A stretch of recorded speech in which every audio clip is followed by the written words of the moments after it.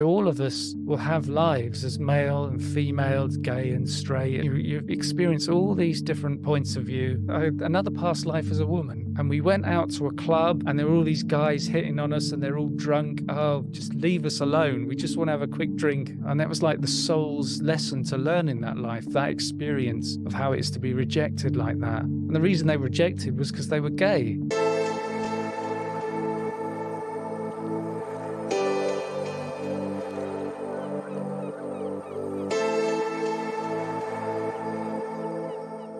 Love Covered Life Academy launched this month with a mini course on how to deeply connect with your true self. To gain access to the powerful guided meditation, the group spiritual practice video, the exclusive community chat, and the monthly live Q&A, click here or the description box to join the community. Today I'm here with Simon Bown, who is the host of our Paranormal Afterlife podcast. It used to be the Past Lives podcast. I'm really looking forward to diving in and learning more of your story. So thank you for joining me, Simon. Yeah, it's really nice to be here. Thanks. Of course. So I would love to start by hearing a little bit of your journey. I know you have some past life memories yourself, and I would love to learn, what was your life like? When did these memories start coming to you, or did you always have them? What did that journey look like for you? Well, it was a thing of going to the College of Psychic Studies in London. And I wasn't a student there, but you could pay a little bit of money and then the students could practice on you. So they were getting trained to be mediums and psychics and channelers, and they did past life regression. And you could pay a lot more money and sit with one of the teachers. And so I used to go there every couple of weeks for like a long time, just because it was an investigation for me. It wasn't that I was trying to contact somebody who died or something like that. I was just fascinated by it as much as I am now. And so that was the late 1980s. It was decades ago. But I booked a past life regression. And so that's how I recovered memories of past lives. And I've done so many past life regressions now. And it's just amazing how it can come up and how powerful it can be and emotional. And so I started doing past life regressions, the late 1980s. And the thing was, I went into this past life where I saw myself as a 6-year-old girl, and it was 1895. And my name was Elizabeth. And it was weird because you go into the memories and you just know this stuff, as well as getting these images in your mind's eye. And my parents were there, and my little brother was in a pram, and the father was there, and I could see him in this 3-piece suit and a moustache. And I just knew that he's incarnated with me in this life, and now he's my best friend in this life. And so that life moved forward, and it jumped to a point where I saw myself as a nurse in the First World War. And I was very close to the front line, and we were in these huge kind of tents with all these hospital beds in. And the guys were coming straight from battle, really, with these terrible injuries. And so we were just working as hard as we could, didn't have anywhere near enough beds for the men that were coming in. So I remember that so clearly. And I also went to a part of North London 2 years later, a place I'd never been to in London. And there was this park that I'd seen in the past life regression. It was exactly that place. And there's no way I could have known what this park looked like. And it was very distinct because it was on a very steep slope. And it's almost that kind of thing, if town developers are building a park, it's the last place they're going to put it on a slope like that. That's why it was so distinctive. And also the buildings in that area looked exactly the same as from the past life regression. And I did some Googling, and I looked up nurses' uniforms, First World War, and there was exactly as I'd seen it in the past life regression. So it was exciting as well to find all this stuff and these little verifications, and it kind of spurs you on, and it's another little step in your spiritual path when you're learning all this stuff. And I did return to that past life a few years later, and I found myself no longer a nurse, but living in London and married. And there was this scene I saw myself, and on the sidewalk on the pavement, and there's a car here, and I'm with the husband, and there's something really important's happening, and I'm kind of saying I can help with this, but he was very condescending, and I was getting quite angry, and I could really feel it in the session. Lying, I was getting angry, and it was this thing that I would never have experienced, but a man talking down to a woman, and I was the woman, I was the one that's being patronized, and I was you don't know what I'm capable of.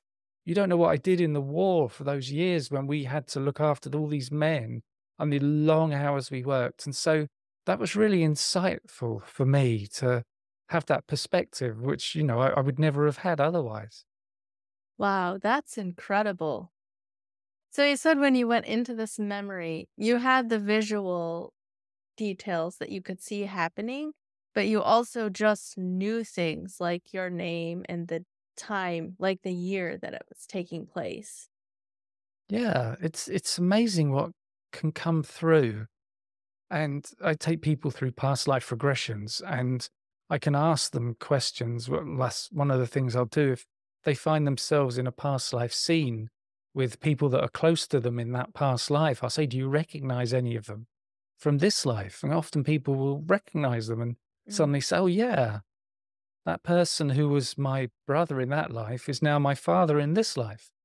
And it's that thing where there's a soul group that we all work together, and it's almost like there's a life plan, and I kind of see it as like putting on a play in a way.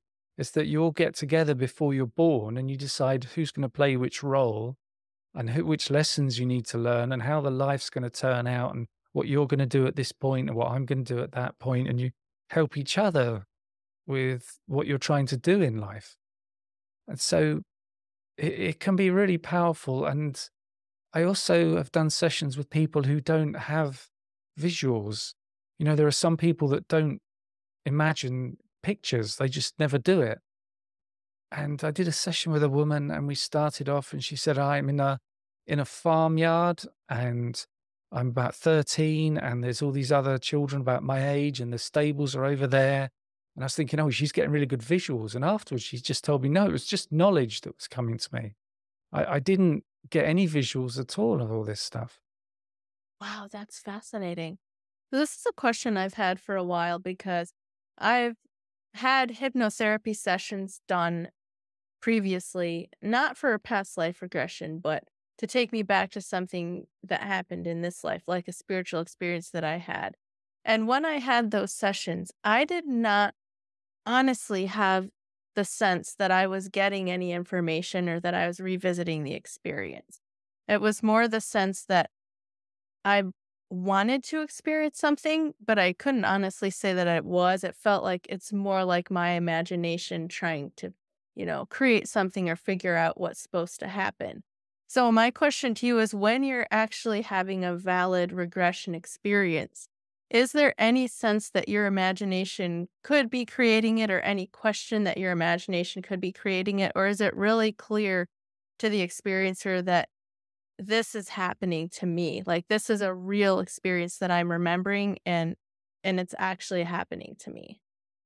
Yeah, it can be very emotional, and there can be slight physical feelings sometimes. And there's that thing where you may have knowledge. And that is a thing that I brief people on before we start a session. When we just start the Zoom call, it's one of the things I say is that it can feel like you're just making it up because you get all this visuals in your imagination. And, it's fair enough. That's what we do with our imagination. We make stuff up. But as the session goes on, it becomes more and more obvious you're not making it up, because the lives that we see can be so unpredictable and unexpected. But in the same way, they make perfect sense in how they relate to your current life. And also in clinical hypnotherapy, taking people back to traumas in their current life can be very healing if it's done the right way. But, when you like you say, it's in your imagination, so you can feel like you're making it up. And the advice is to just go with it and let it all come and not try to analyze it or discard it or say, "Oh, no, this is nonsense." But to perhaps do that afterwards. But also, if the session's recorded, you can sit back and listen to it and analyze it then, and that will free you up to not try and analyze it while it's happening.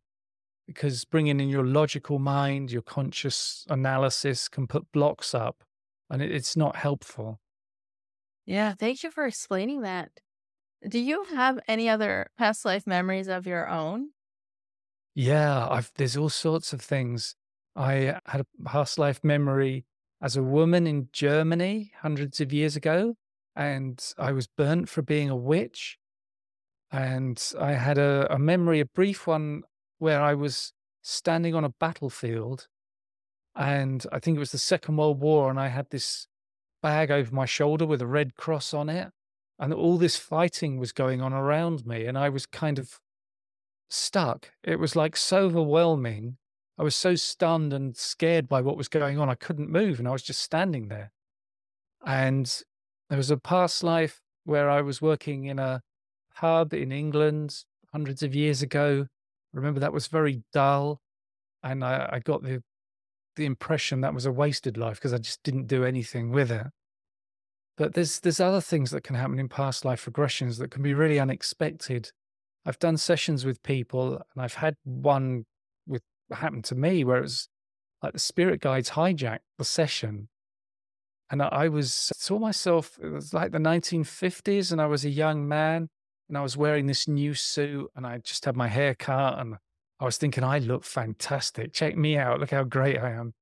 And I was going into this pub in London, and then suddenly I just shot up through the roof, and I was going up like a rocket and looking down on the earth, and I ended up in orbit. And I was looking round, and there was this kind of big hole in space, this black hole. And I went over to the edge of it and looked into it, and I felt quite scared.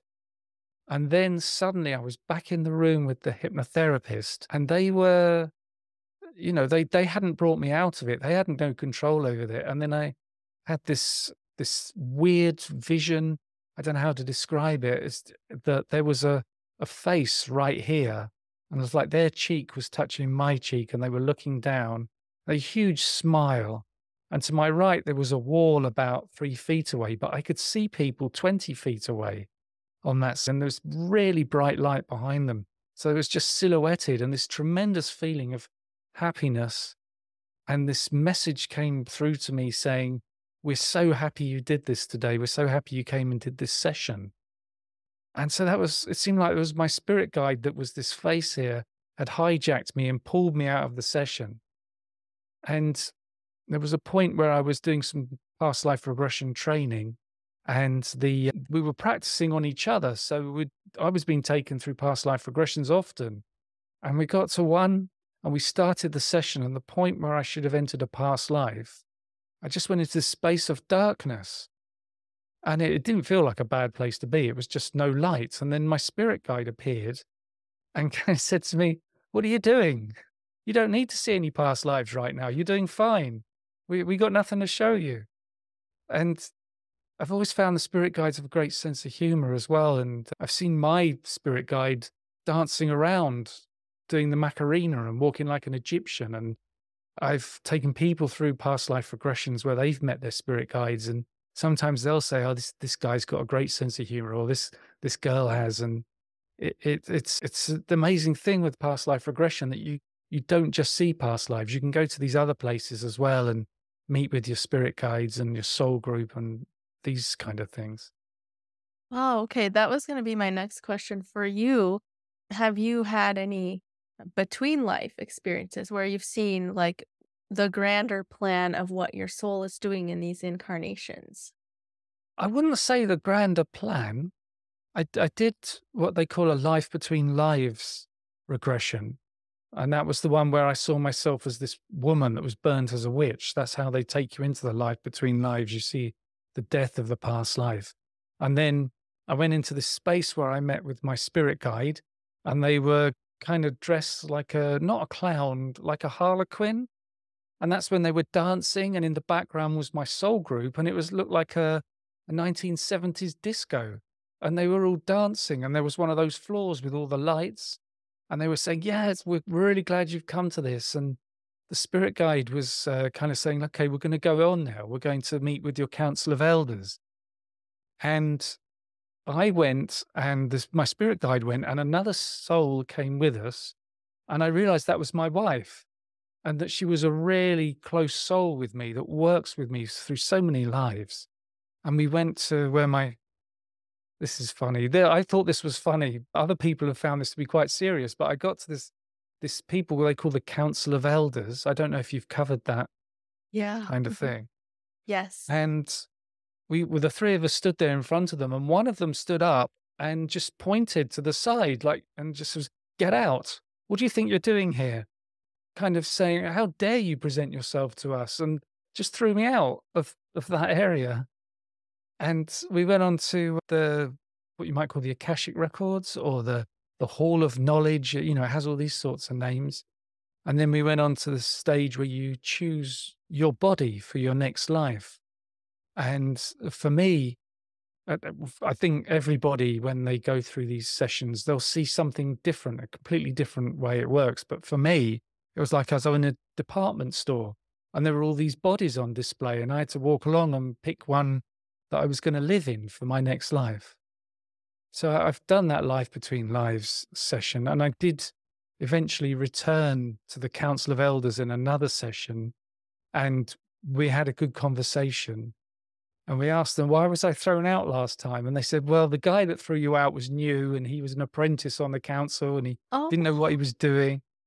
So, yeah, it was very interesting, that other session. that's so interesting. That makes it sound almost similar to Earth. Like the guy was new and apprenticing and didn't know what he was doing. So even on the other side, we're still learning. Yeah, yeah, that is a thing, and it's something I hear often, that you might think, "Oh, I've got so much trouble and so much work in this life. If I die and there's an afterlife, at least I can relax then. At least I don't have to do a 9 to 5, 5 days a week, and worry about paying the bills." But then they have schools on the other side. But I Mm. suppose over there, you've got infinite energy. You don't get tired, and you're fascinated by what you're doing. I was talking to a medium the other day, recording an episode, my podcast, and she was saying sometimes people come to her and they might be hoping for connection with somebody who's died. And the message comes back that says, "Oh, they're busy right now. They can't come and see you. It's because they're at school, or they're in the healing place." And these kinds of things come up. So I think our souls seem to be so much yearning for knowledge and learning and experience, and that's why one of the reasons we come to this school on Earth, which is apparently a very tough school. Right. That's fascinating. Sounds a lot like different books I've read, like Martin, or not Martin, Michael Newton's books describe something similar. I'm sure you're familiar with that. Yeah, yeah. Yeah, because I've interviewed 3 or 4 people who were trained at the Newton Institute and Hmm. discussed how it all works. And because it's quite different to doing a past life regression, because those sessions can last 3 or 4 hours, but when I do a Okay. past life regression, it's 1 hour, and you have to do all sorts of different processes to go through it, and it can be very insightful. I find with past life regression, there can be amazing healing that comes from it. And I'm not sure how much healing comes from a Life Between Lives session. Fascinating. Okay. Well, I would love to ask you some questions about your experiences as a past life regressionist. And the first one that comes to mind to me, because I just lost my cat last week very suddenly, which was hard for me because my cat was very much my emotional support animal, and I just had a really special bond with him. So now I'm suddenly very interested in the topic of what our pets are doing in the afterlife and if they're still connected with us. Have you received any information about that? Yeah, there was a session. A woman had come to me for a specific kind of what you call a therapeutic target. There was this thing that she really wanted to work on.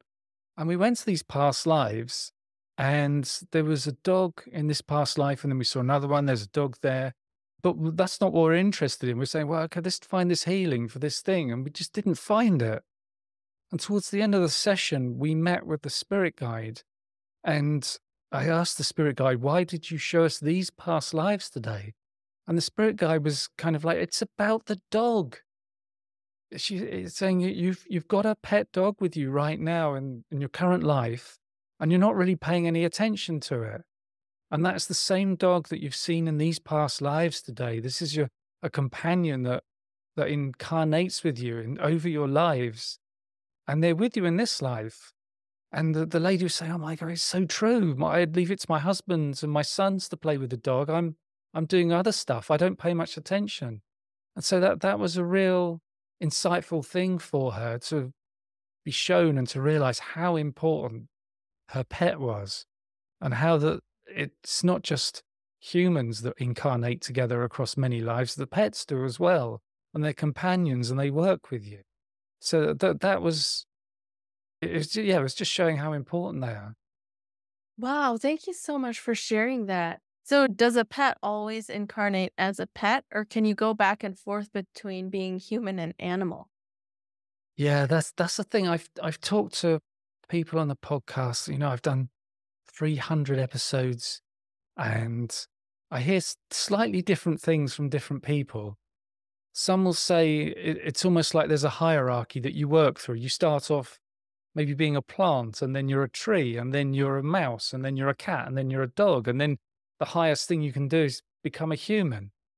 But then there's other people who would say, well, yeah, you can go back. If your soul wants to incarnate as a dog next time, then you do that.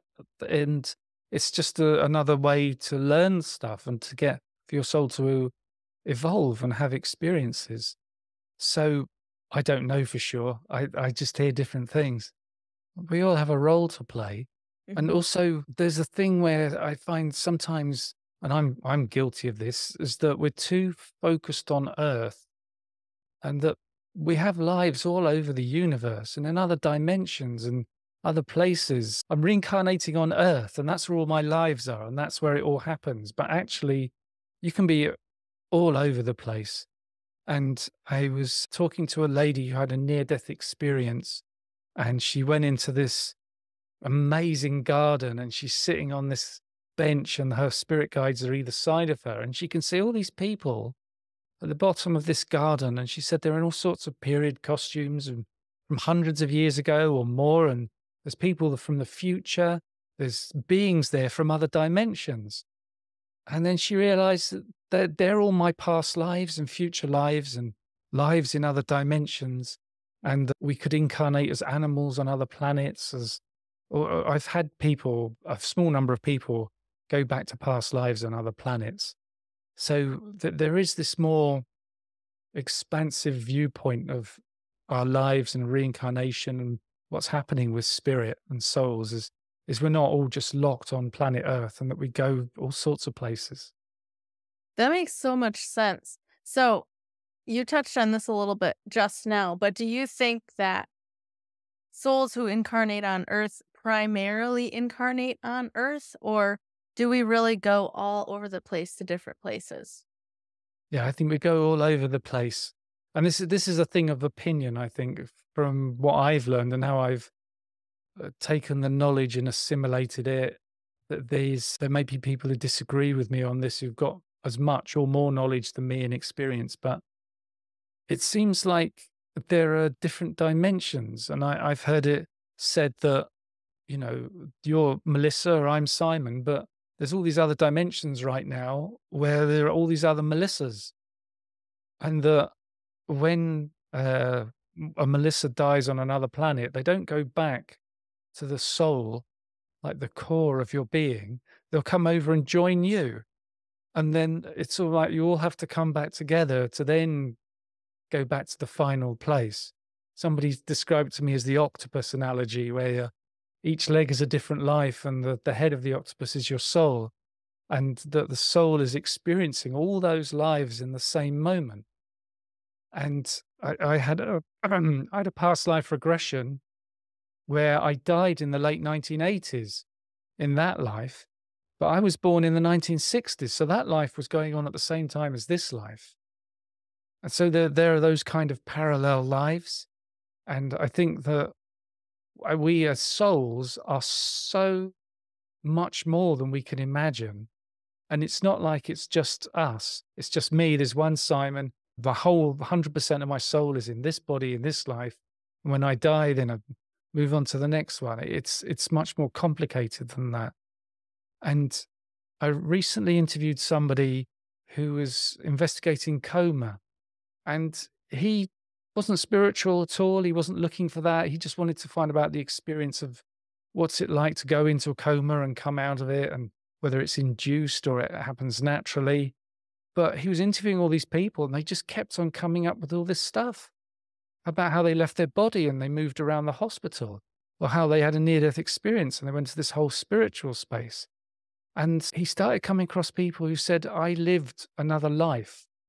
I was in a coma for 7 days, but in those 7 days, I lived 20 years of a life on another earth. And this guy was saying he did a tour of duty in a war in a Southeast Asian country that doesn't exist on this planet. And he came out of it, and the doctor said, oh, it's just hallucinations, you're delusional, it's all the drugs. And he's like, no, absolutely not. You know, I had a job, I worked 9 to 5, I got married, I went home at night, I went to the movies, I went out and had a beer sometimes, and it was 20 years. And then there was another woman who said she lived 7 years of another life. And her thing was that she had a child, and that child grew up to be 5 years old. She had the child for 5 years. She came out of the coma, and she's like, where's my child? And she had to grieve the loss of the child. And so that, you know, this is what fascinates me about all these things, that they were living another life on another earth. And where's that coming from? These people are so sure that that life was just as real as this one. And it's not a hallucination. It's not a delusion. So, you know, you just keep going. It gets more complicated. Wow, that really boggles your mind to think about. She lived for 7 years with a child, and then she woke up in this world. And was that like a real lifetime that was still continuing with that child, and she just wasn't part of it anymore? I'm not I expecting know. you to have an answer to that. It's just I know. But crazy to think about. she said a year after the coma, she gave birth, and she recognized that child in the baby. Wow. Yeah. So it's a thing where I hear stuff like this, and I'm not almost like a real true believer, and I accept it all as the absolute truth. But then I'm not a skeptic, and I just discount it. I hear it and I find it fascinating, and I'm quite excited to hear it. But I think, oh, what's going on there? I need to do more investigation. Right. So you mentioned that you had a past life in the 1980s, I believe. Yeah. Are you able to share about that one? Yeah, that was interesting. I another past life as a woman. Not all my past lives are female, but I started off where I saw myself in the dressing room of a theatre in London, and I was a dancer. And this was one of the big West End shows that I was dancing in. And there was another woman there, and she was just handing me a dress. And we went out to a club, and we'd finished our work, and we were very sober. And there were all these guys hitting on us, and they're all drunk. And we're like, oh, just leave us alone. We just want to have a quick drink and go home. We're tired. And I worked out that they were in a relationship, these two women. And it got to a point where one of them was going away back to the countryside to see their family, and they'd be gone for 3 or 4 days. But then a letter came and said, I'm not coming back. I'm going to get married and have this life with this man. And so there was a theme in that life that was kind of, it was rejection. And that was like the soul's lesson to learn in that life, that experience of how it is to be rejected like that. And I saw that woman, that past life that I had, becoming a a kind of mother figure or a matriarch, and she had a big Victorian house, and there would be all these young ladies that had been rejected by their families. They were homeless, and the reason they were rejected was because they were gay, and that she had all these rooms, and she said, "You can stay here while you get yourself back together and you get a job, and you can then move on to your own home." And so it seemed like it was 1987, 1988 when she died. So that was an interesting life, because what it kind of showed me was, because I had another life where I was rejected in a completely different way to that. And then there was another life again where I was rejected, which is in a completely different way. And it kind of showed that if your soul's coming to earth to learn a lesson, say, oh, okay, I want to learn about rejection, you don't just do it in one life. You might do 20 or 30 lives, and in each one, you're rejected in a completely different way to the last one. So it's that thing again, it's getting more complicated and, unexpected that it would work like that. Wow. Okay, so I have a couple questions there, but the first one is, did you say that you were alive in the 1960s? And then, so that would have actually been a future life, if we can even really put a time on it. But in Earth time, it would have been a future life, right? Yeah, I mean, I was born in 1965, and so I was living at the same time that woman was living. That's crazy. But there was a session where somebody was born in 1958, and we went back to a past life, and they talk about how they died when they were 90. And then we saw the death, and we thought, hang on, if they were born in 58, they're dying in 2048. So we're seeing something that's happening in the future, and that person, it's not a past life, it's another life. They're living right now, and we've somehow tapped into it. And there's also this idea that, there's no time in the afterlife. Everything's in the same moment. And so as we can get healing in this life by viewing past lives, it may be that the people in the past can be healed by stuff that we do in this life, and that the healing's going backwards in time. So that's a fun thought, another one. Wow. Yeah. So what you're saying is that for anybody listening, there could be another version of them out there somewhere living right now. Yeah, yeah, yeah. And it could also be, I talked to a guy, his son died, and he he was a complete atheist that didn't have any interest in this stuff. And after his son died, he started getting signs from him, and he started getting a connection, and he was seeing mediums. And eventually he found out his son had reincarnated and was now a small girl living in another part of the USA. But at the same time, he could still communicate with his son in the afterlife. So that's another weird thing to think about. Wow, that's crazy. I can only imagine myself in that situation if that had happened to me and then I found out that my child had reincarnated somewhere. It would be so hard to not want to go find them, but obviously you couldn't do that in this world. Yeah, yeah. I don't know if you really could find them, could you? I suppose there are times children have past life memories, and maybe they would track you down if the child gave enough information. Right. Okay, so going back to when you were talking about the theme of your life being rejection of that past life and a couple of others, there's probably some people listening who are thinking 20 or 30 lifetimes just to be rejected in different ways. I don't want anything to do with that. So, first of all, why do we plan these themes for ourselves that are so difficult to go through? I think that's where you really learn. That's how the soul really evolves. And that's why they say the earth schools are really tough school. But also I've heard it described as a hot ticket, that lots of souls want to incarnate here and there's just not enough bodies. And there is the soulful point of view and there's the human point of view. So like my human point of view feels like, man, I don't want to come back here again. But my soul's looking down thinking, oh, this is great learning experience. I'm definitely coming back here again. So it's the two perspectives there of how it all works. And also I've heard that for a soul, a life on earth, it could be 70, 80 years, just goes by in an instant for them. They don't experience the whole time of it like we do. And then following on that, is there any way to sort of fast track the learning so that could you come in and just learn the lessons so well that you don't have to come back for so many lifetimes? Yeah, I think so.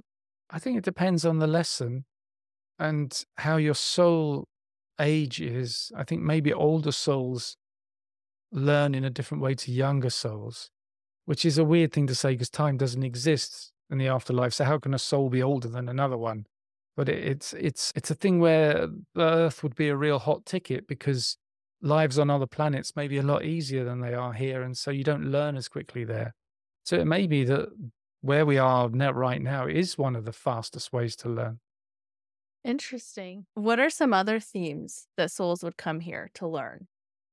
I think you learn about everything. You learn about what it's like to be maybe abused in some way by maybe your parents or your partner, or you may come here to learn about what it's like to be disabled, what it's like to be gay. And there's so many things. And that's why all of us will have lives as male and female, as gay and straight, as any, like if you're being black or you're being Asian, you experience all these different points of view and the way that those lives play out. And it may be that you have a life where you're very rich, and then you have a life where you're very poor, and you may be beautiful, you may be very ugly, and it's all the different combinations come together. That makes sense. And then what is the benefit to the soul in having these experiences? Well, they talk about the soul evolution, and when the soul has learned so much and got to a state where they don't need to return to Earth anymore, then they can move on to the next level, whatever that is. And it may be that you start working as a spirit guide because you've had so many lives, you'd be real good at guiding somebody through lives. And then after that, you move up and you become one of the council of elders. But then there may be another thing where you move up a level, because we talk about frequency and vibration. And so your vibrations get faster, and they talk about 7 levels of heaven, and you move up and up and up until eventually you go back to source. Join back with the creator or God, whatever you want to call it, where you came from in the first place. But then I've heard you get sent out again after that. So you achieve that goal and you go back out again. And I've heard it called the grand cycle. So you start all these lives again, and it may be on other planets where you may start being just little fish, single-celled organisms in the sea or something, and you work your way back up again. I've heard it described the exhale and the inhale. So we get flung out from the source and have all of these different experiences, and then we come back. And this cycle repeats itself over and over, which is really, really interesting. And there's even some spiritual texts, like one of my favorite channel texts is called The Law of One. And it talks about this cycle, except every time it repeats, it's at a higher level. And that's really hard to wrap your mind around. So you mentioned other planets, and you mentioned how we can have experiences on other planets. What other planets have your clients seen? I had a client who went to a world that seemed to be almost all water, and they were some kind of, I don't know, you imagine them, they were a dolphin or a whale or something like that. And they were an assistant to a much larger, much older being. They were the same as them, but they were very young. And this being had tremendous psychic ability, maybe you could call it that. And there were lots of them around the planet that had a network of energy that was positive energy that they were sending out. And their job as an assistant was more like an apprentice, and they were learning to do that. And that over how many 100 or 200 years, they would become one of the network. And the spirit guide told us that they did that life in preparation to come to Earth, where they're a psychic on this Earth, and they would have the same job here, which is trying to send out positive energy to the planet. And so it was all connected with that. I had a woman who, she was quite quiet when we entered the past life. And I said, "What can you see?" And she said, "It's just a desert." I said, well, if you look down at yourself, could you see what you're wearing? And she was quiet. And I said, well, what do you see? And she said, I've got too many knees. I think I'm an alien. And that's as far as we could go with that one. And then there was another client who said, as soon as we got into the past life, they were very nervous and anxious and quite scared. And she was saying, they're coming to get me. They're going to find me in this cave. And I was like, who's coming? And she was saying, they're big, kind of like furry creatures. They're not anything I've seen before on Earth. And I don't think I'm a human either. But I've done something and they want to get me. And so that was another one that was really interesting. Wow, that's fascinating. Do you think that the other planets that are out there are as challenging as Earth is? Do you think it's common for planets to be as challenging as Earth is? I think it probably is, but it's there's probably other planets out there, but maybe not so many as the easier planets. I get the Mm, impression you will start off living lives on the easier planets mm. and you work your way up to Earth because Earth's so tough. And in some way, all the other lives are your apprenticeship. And maybe when you leave Earth, you go to another planet, it's even harder, which isn't a nice thought. But then your soul's probably going, oh, yeah, harder planet, great one. Right.